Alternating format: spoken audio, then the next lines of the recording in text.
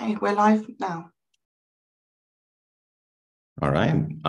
Welcome to ESMARConf2023 and Controlling for Publication Bias, Challenges and Future Directions. This session is being live streamed to YouTube. Automatic subtitles should be available shortly after this event, and we'll work hard to get these manually verified as soon as possible. If you have any questions for our presenters, you can ask them via the @ESHackathon Twitter account by commenting on the tweet about this session. If you registered for the conference, you can also comment and chat with other participants on our dedicated Slack channel. We will try to answer all questions as soon as possible. We would like to take time to draw your attention to our code of conduct, which is available on the ESMARConf website at esmarconf.org. Now, without further ado, let's get to the topic of our panel. So typically our goal in systematic reviews and meta-analysis is to provide a comprehensive, unbiased synthesis of all the available evidence that we have in a research field. And I think that most people would agree that this goal is seriously threatened if we have reasons to believe, and we often have reasons to believe, that some results are systematically missing or underrepresented or maybe even distorted in the published literature. In practice, controlling adequately for such, broadly speaking, publication biases, plural, in meta-analysis remains challenging. And our goal was therefore to bring highly experienced field experts together in this panel who would help us shed light on the state-of-the-art in controlling for publication bias and associated problems, such as questionable research practices, and how we can implement these methods in practice using R. This is why I'm super happy to introduce our panel for today.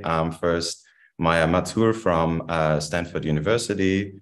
Due to time zone conflicts, Maya has nicely agreed to pre-record her answers, which we will be playing first whenever we introduce a new question. The entire interview with Maya has also been uploaded on a supplementary webpage for this discussion, which can be found at projectlab.org/ESMARConf2023. We'll also post that link. And this webpage also showcases some representative work of the other panelists today. Now to the other panelists who are with us here today, which are Frantisek Bartos from the University of Amsterdam. Nice to have you here. Matt Page from Monash University, Robbie van Aert, Tilburg University, and Wolfgang Viechtbauer, University of Maastricht. Again, we're super happy that you could all join us today. Lastly, I also want to introduce my co-moderator for today, which is Yves Plessen from Charité Berlin. And Yves, why don't you start us up with the first question?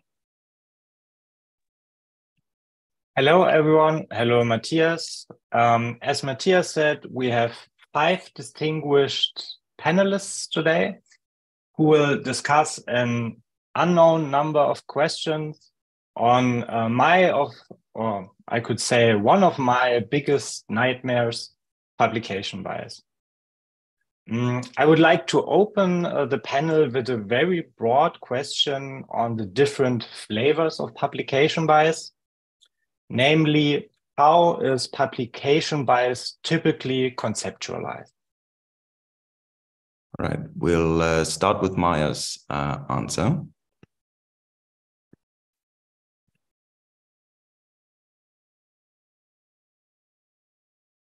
So a typical conception is fairly broad. There's a lot of different flavors of publication bias. So I think the most general definition we might give is something like selection, where studies are more likely to be published and make it into the meta-analysis if they favor a desired hypothesis.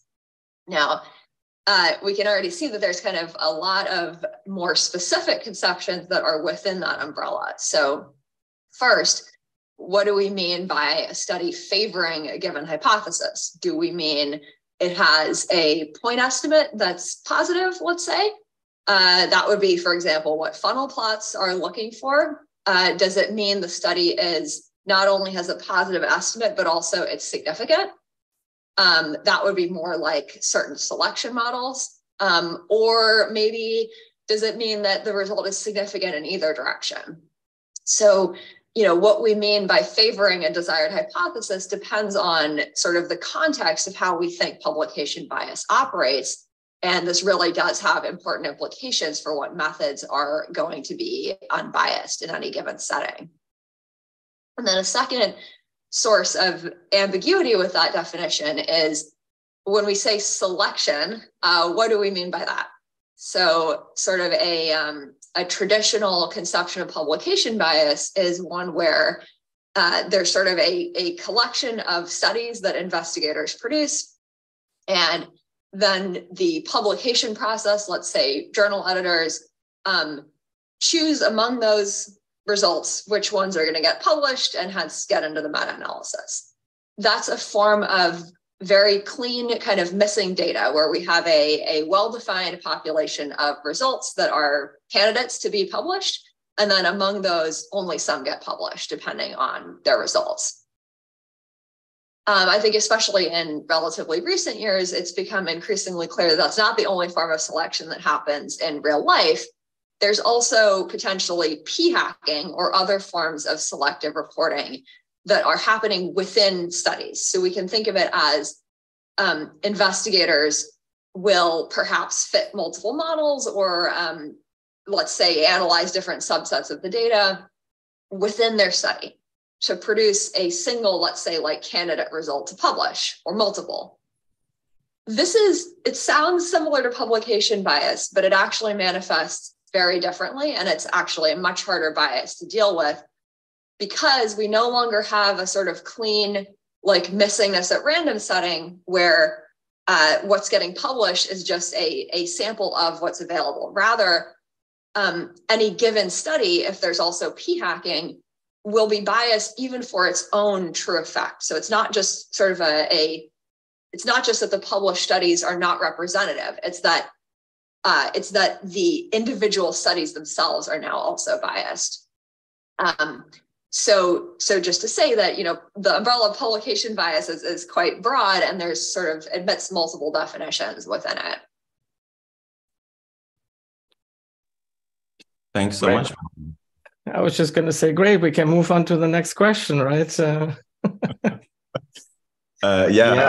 Excellent answer. But maybe does someone have something to add or footnotes to that really great answer?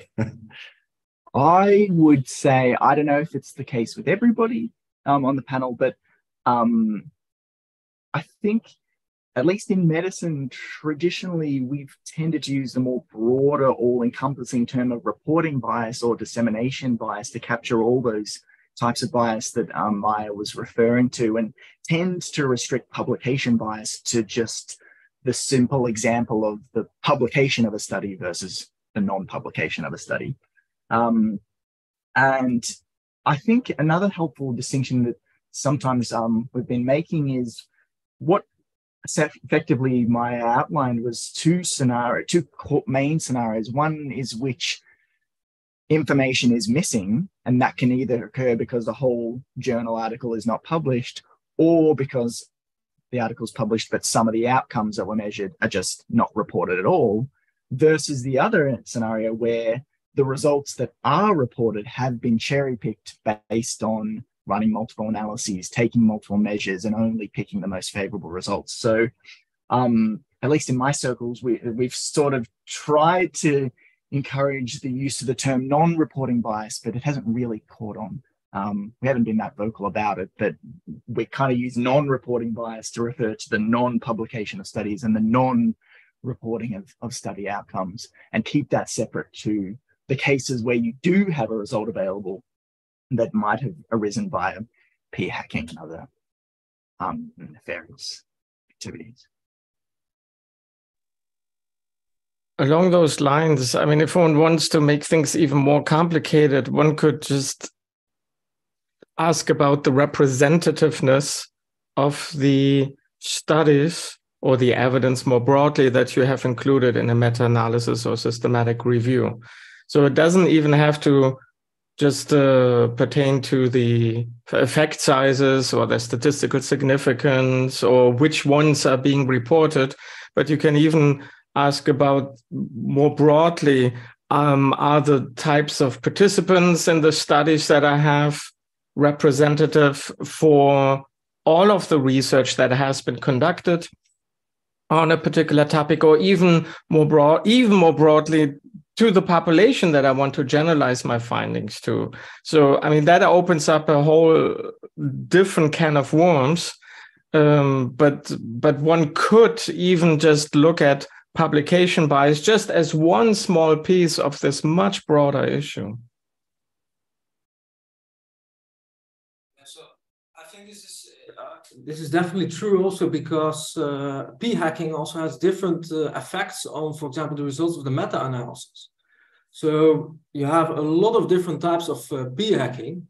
So for example, you have optional stopping, or also called data peaking, where you repeatedly add participants to your primary study till you find a statistically significant result. And this hardly affects the effect size of this study. So this will also not be a problem for the meta-analysis itself. It only has a problem for the standard errors, because the standard errors will be affected by this procedure.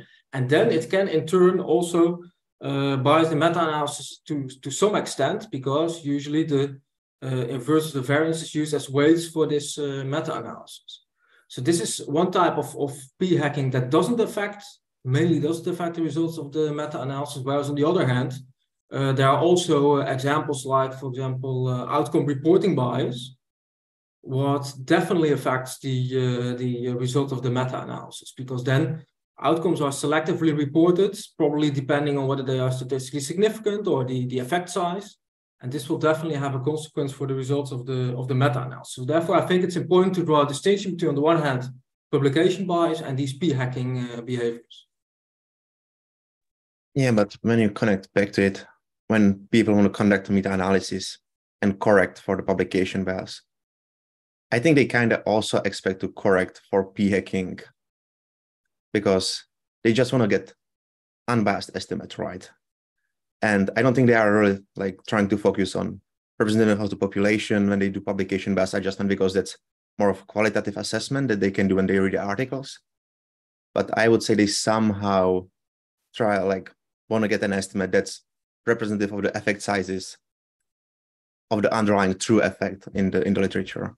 So I think it kind of then boils back to publication bias, p-hacking, etc. together to some degree. Although defining what do we really mean by the true effect, I mean, that in itself, right, that would require a very clear conceptualization of who are you talking about, under which circumstances, right? So, I mean, that in itself is super difficult, right? So.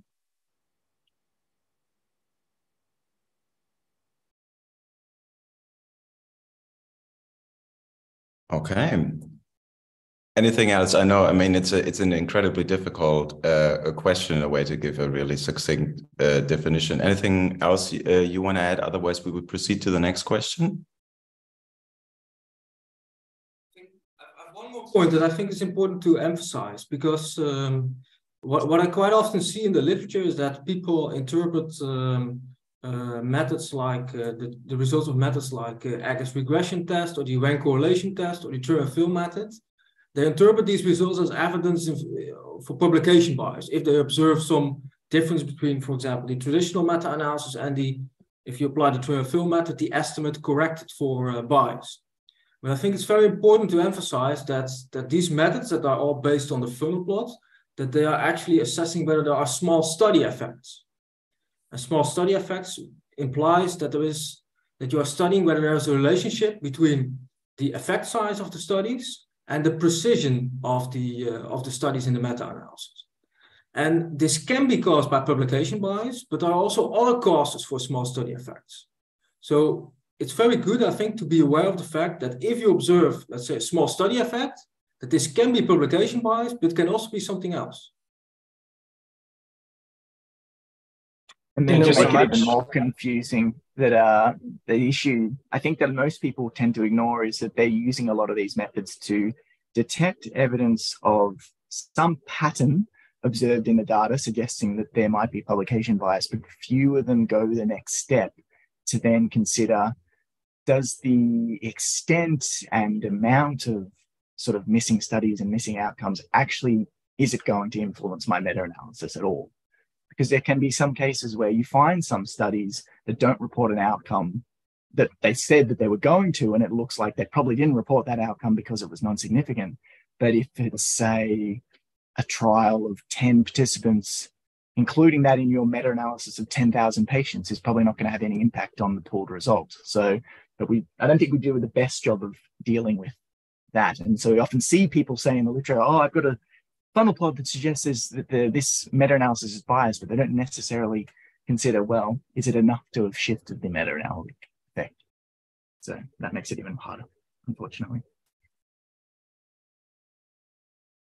Thank you so much for laying the groundwork for our entire discussion. We will come back to some of those themes when some tools useful, which context might be dangerous for these interpretations, whether this skews the entire knowledge we believe to have. But due to time constraints, I would suggest that we move to the next question. And Mathias, please go ahead. Yeah, so the next question was a little bit more practical. So of course, you know, as meta-analysts, we also kind of want to know how to control adjust for publication bias in R. So the question was, you know, what methods to adjust for publication bias are there in R currently, and which approaches can you recommend to novice, experienced meta-analysts? And again, Maya has also commented on that, so I'm going to play that first.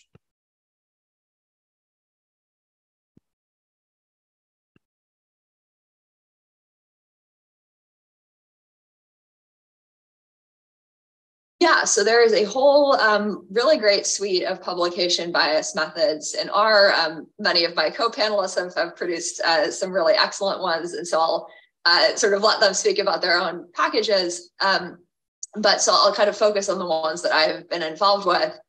So my group has put out a few.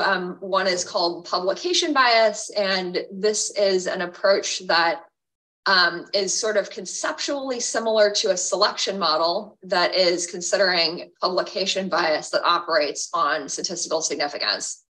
But what it does differently is it's a sensitivity analysis rather than an estimation method. So it asks, how severe would publication bias have to be in order to explain away the results of a meta-analysis? And the objective here was to kind of obviate some of the more challenging assumptions that are common in publication bias methods, such as needing to have a large number of studies, needing to have independent point estimates, needing to have normality. Not all methods assume those, but those have been common methods and common stumbling points when we have meta-analyses that do not fulfill that.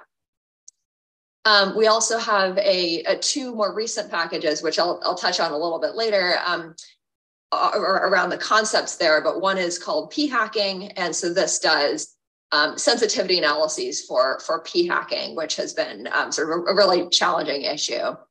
And the second one is called or I guess it's the third one now, is called multi-bias meta, and this one does sensitivity analyses that are conceptually similar to publication bias, the package, but also accommodate the possibility that studies have internal bias. So for example, some of the studies have confounding because they're observational, but then also there's publication bias on top of that. Again, I'll touch on why that's a challenging case later.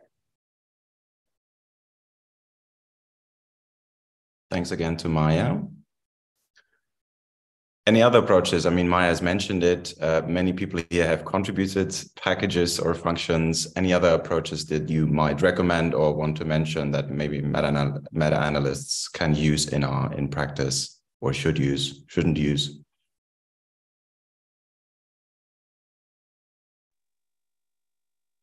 Well, I think at least to mention trim and fill is a technique, even though it has received quite a bit of a bad reputation in recent years.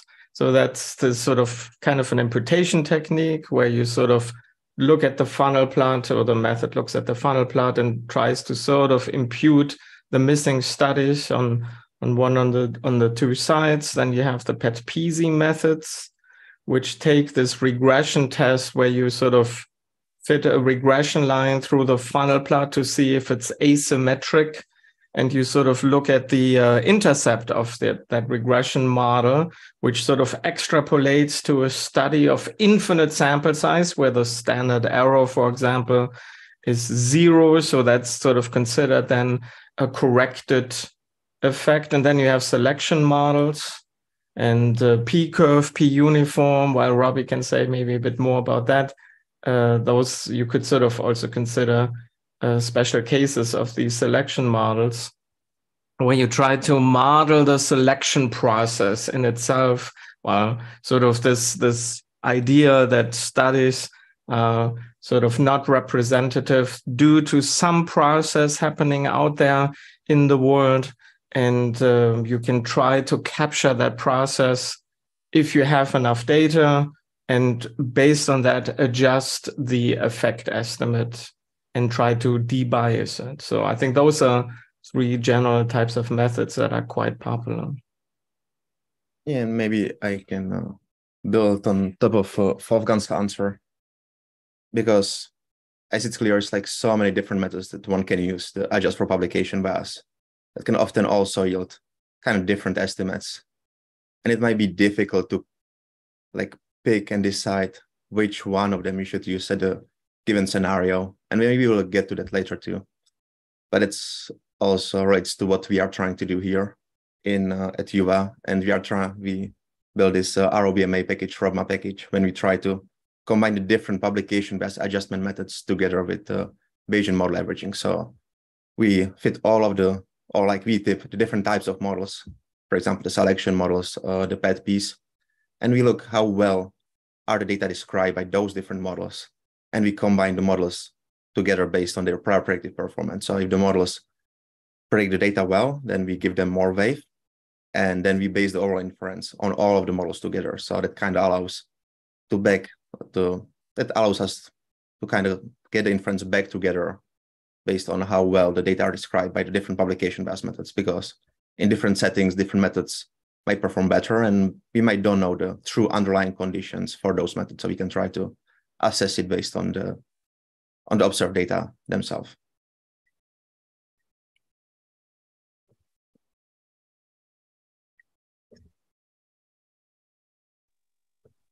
Maybe one method that is not often really considered a method in itself, but I think that should be mentioned here, is if you actually have if you're really focused on this type of bias due to published studies being not representative because of an overabundance of statistically significant findings or positive effects, whatever.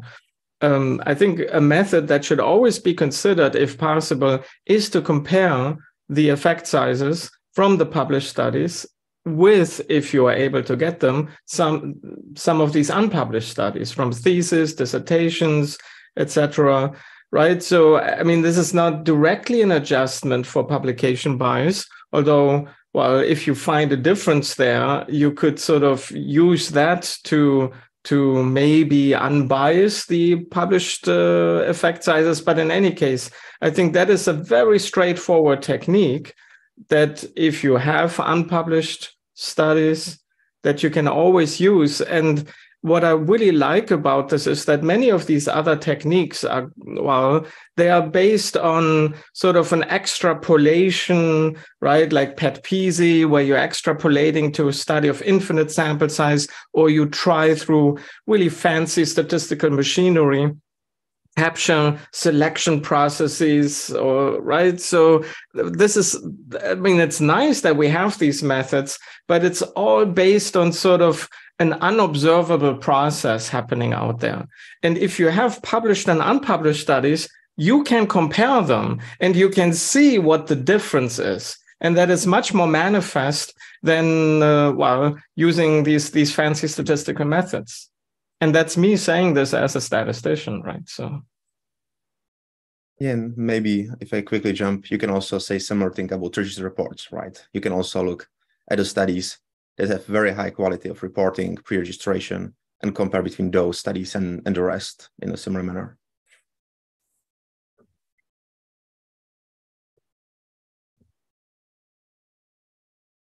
Which also ties back that ideally we would have no publication bias, because all of the studies would be conducted in such a clear manner, pre-registered, published with clear pre-analysis plan, that we wouldn't need to do all of this statistical archaeology to recover the missing studies and extrapolation, right?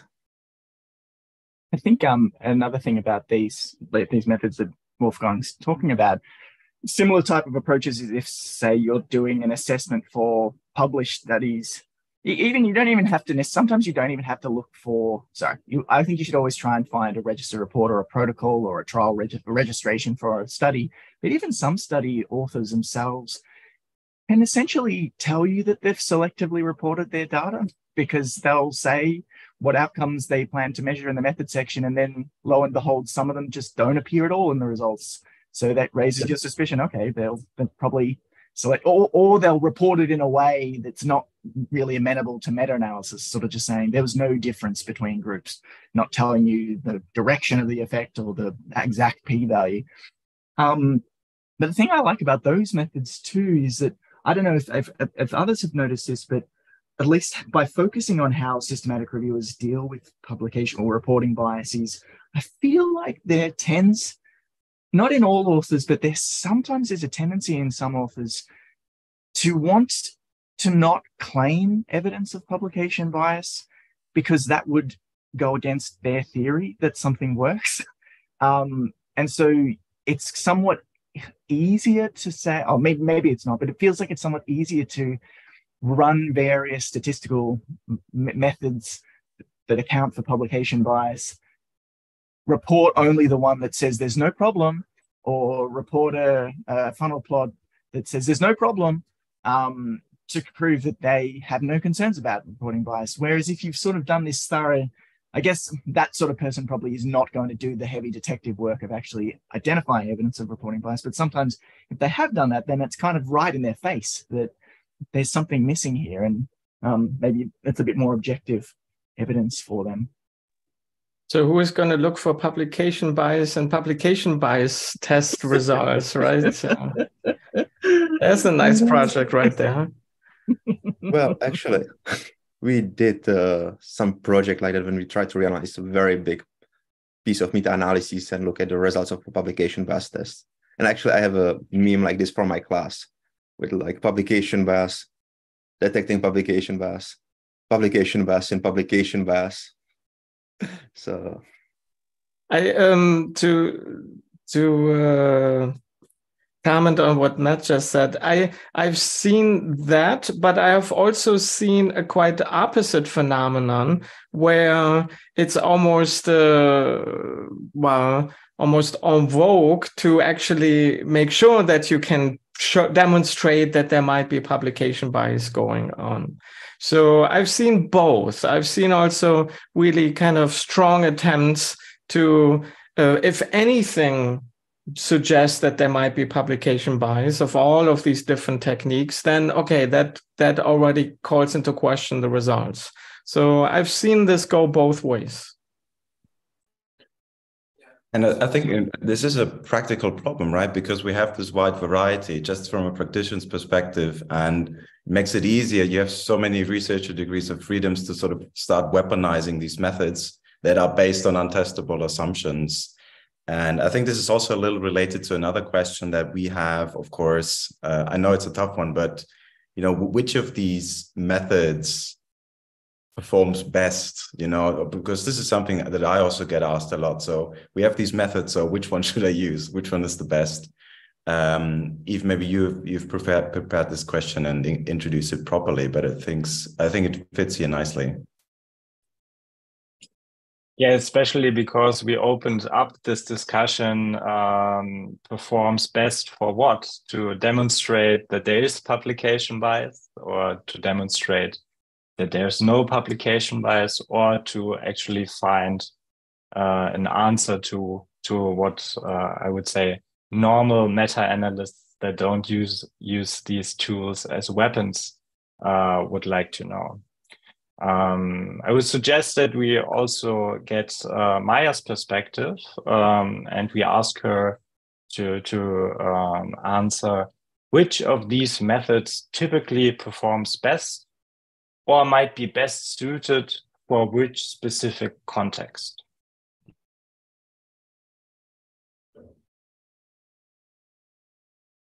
So which method will perform best is going to be very contextually dependent, unfortunately. And this is because the methods generally make just different assumptions. And so, you know, ideally, if we knew sort of the mechanism of the publication process and we knew sort of statistical characteristics of our meta-analysis, like are the true effects normal?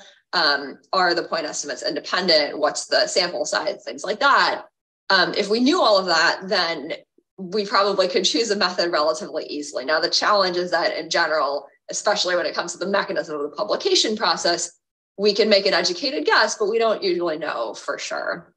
And so, you know, just as one example, if you think that selection primarily is about whether a study is significant or not, and I think that's quite plausible in many scientific contexts, rather than operating on sort of favoring larger point estimates, regardless of significance.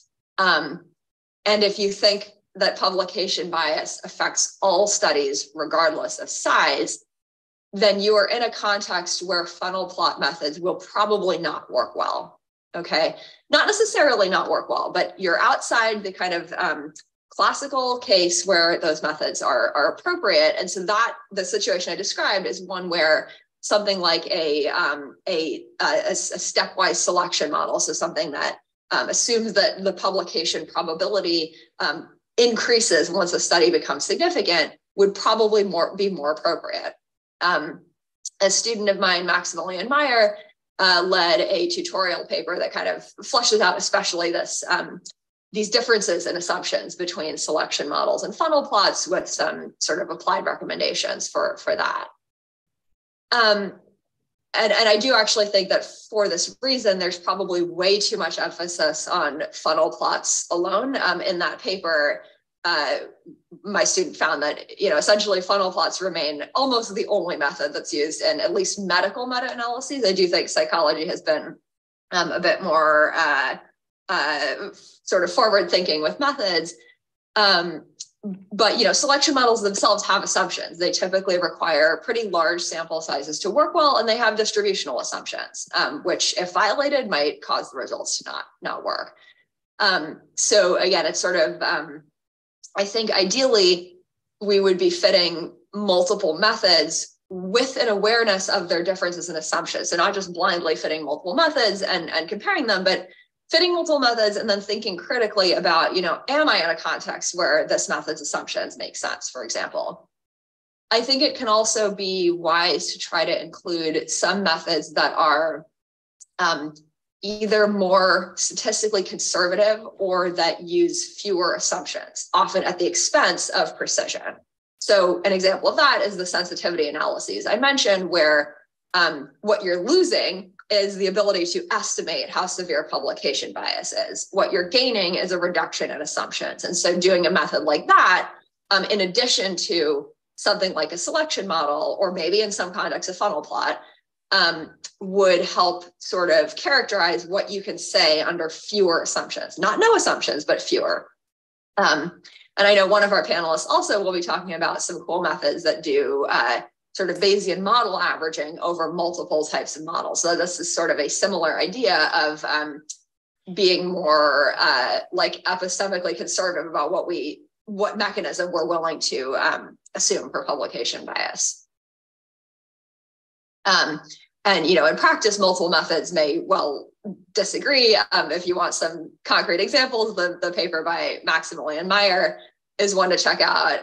I also have a preprint about p-hacking that kind of discusses sort of how badly things can go when we have p-hacking in addition to publication bias, and how that can produce differences among methods that can be explained in terms of differences in assumptions. Okay, Thank you, Maya. Same question goes to you. What would be best practices in a world where we have so many different tools and so many different specific contexts? Yeah, so I personally think, first of all, this is a very good question, but also very difficult to answer, because I think, yeah, what Maya said, it really depends on the characteristics of the meta-analysis. So what I would do, and that's basically what she also suggests, is first check which methods you think perform well for the characteristics of your meta-analysis, and then apply these methods. And also very important, of course, is to fully report all the results of these methods, so not be selective in the reporting of these results. And what you might also do is to just write a pre-registration where you already say, okay, I'm going to apply these publication bias methods. And then you have already, at least carefully thought about what methods you are going to apply. And then if you're also really going to report these methods, I would say that this is also an important and good thing to do. I'm not a statistician, so I have no idea how to answer this question. But what I do want to ask is, are there sort of decision aids for meta-analysts to help them sort of, so is there sort of like, if you could answer a couple of questions about the characteristics of your meta-analysis, that it would at least funnel down the list of possible methods one could use and ones that would be considered appropriate for their meta-analysis that someone has maybe developed or are developing? Because I think, back in 2013, when I know there was a paper that published, a systematic review of these type of methods found that there was 100 of them. I'm sure there's probably double that now, or maybe not double, but there's already a lot. But if there's a way to help sort of, I guess, funnel us in the right direction, that would be helpful. Or maybe the answer is don't use any of them. I'm not sure. I'm sure that's not the answer, but be curious to know if people have any advice on that. Maybe I can answer the first question, whether there's some applications you can use to determine different methods. There's a paper by Cartwright et al. In Advances in Methods in Psychological Science that has some application like this, where you can specify what's the expected effect size, what's the expected heterogeneity, what's the degree of publication bias, what's the number of studies, and whether you are interested in bias, root mean square error, etc.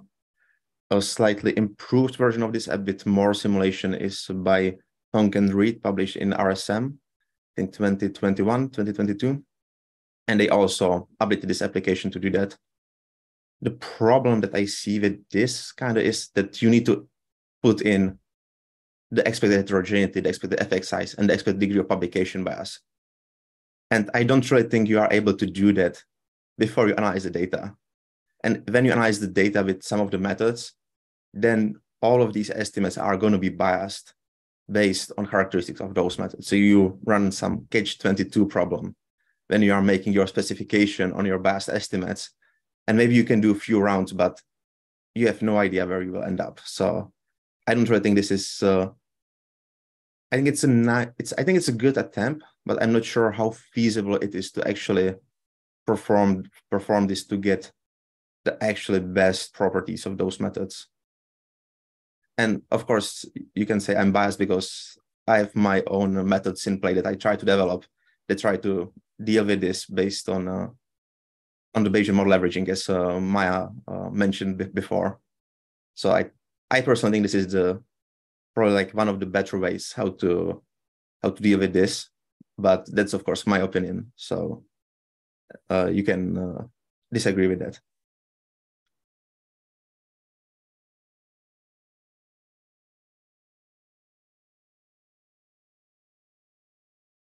Do you have any other recommendations for us practitioners who feel a little bit lost in the woods?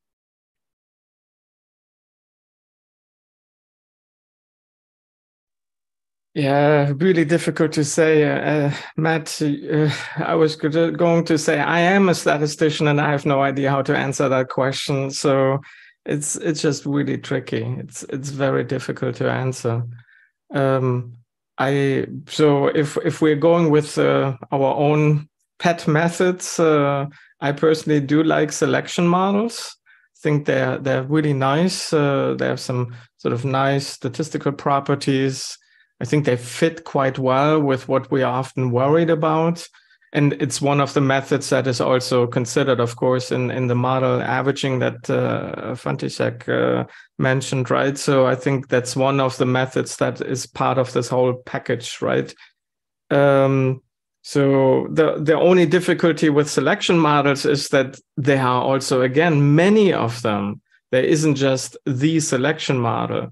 People often consider a relatively simple one, this sort of 3-parameter selection model, where you just make a distinction between the likelihood of selection for studies where the p-value is below 0.05 or above.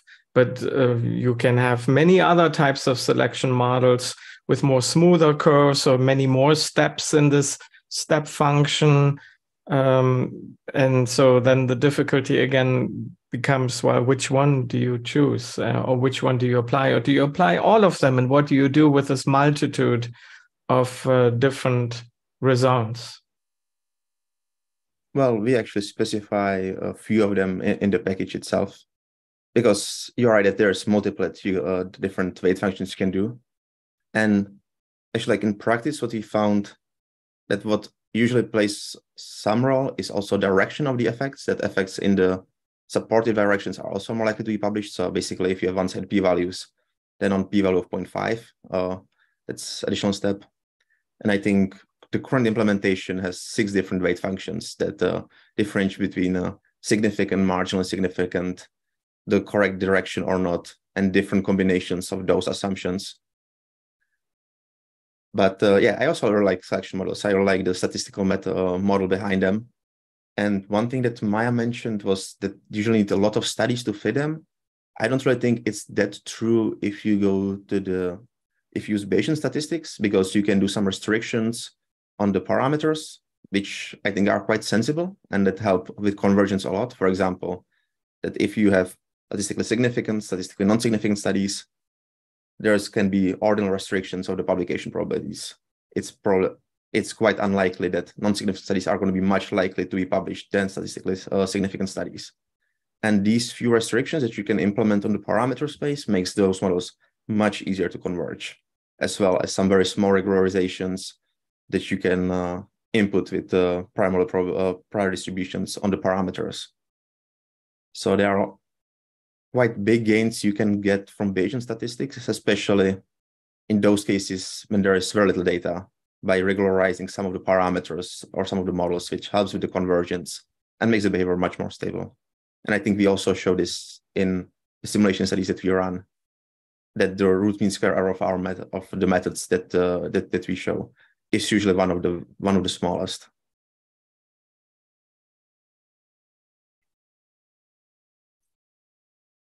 I mean, this can be interpreted as a play for selection models, quite broadly speaking. I just want to ask, so we also talked, of course, about, small study methods, funnel plot-based methods.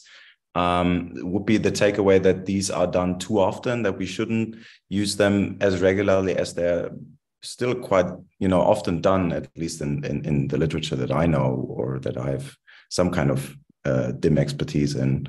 Or do we really not know?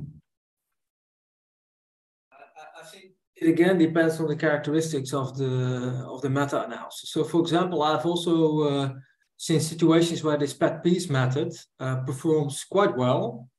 So therefore, I would definitely not say do not use any of these methods, because this PET-piece method, and also I think also the Aggregate regression test, if you have a large number of studies in your meta-analysis, then also this test then for small study effects is actually also is I think a good way to go, because it generally has only if you have less than 10 studies, then it is especially problematic with respect to statistical power. But if you have a large number of studies, then this should be okay. Of course, depending on the true amount of publication by small study effects. So this is all hard to say. But I would definitely not say that do not use these kind of methods. And these methods generalize quite straightforwardly to more complicated models. So while conceptually you can generalize the selection model to a multi-level, multivariate meta-analysis, in practice that is extremely difficult actually how to implement this. But these sort of PET-PZ regression type techniques, you have to think about what kind of selection are you trying to pick up here? Are you thinking about missing studies or missing effect sizes within studies? So you have to start making sort of distinctions between that. But they do generalize quite easily to these more complex models, and that is one of their great strengths.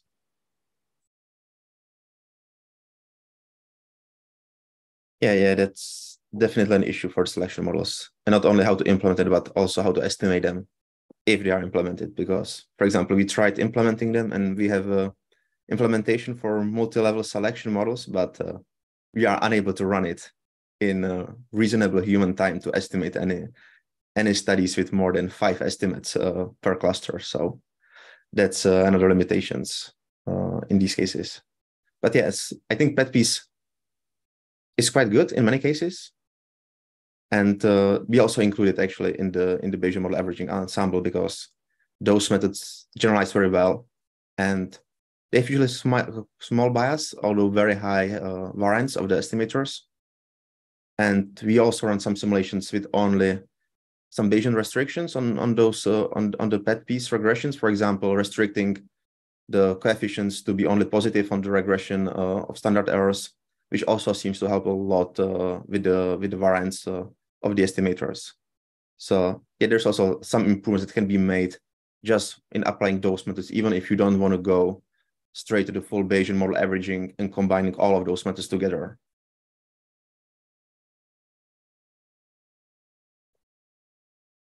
Wonderful. Thank you so much. I'm afraid we're almost out of time. Thank you so much for the wonderful discussion. During the discussion, I was reminded of this saying about missing data. The best way to deal with missing data is to have none. And maybe that's also true for publication bias. It is a difficult topic, but I think maybe it was at least I found it very illuminating. And so again, that's it for this session. We hope you enjoyed it as much as we did. Thanks to all of our panelists. Again, we've also posted a link to the supplement with a few more references on some of the work, and see you at the next session. Thank you so much. Thank you.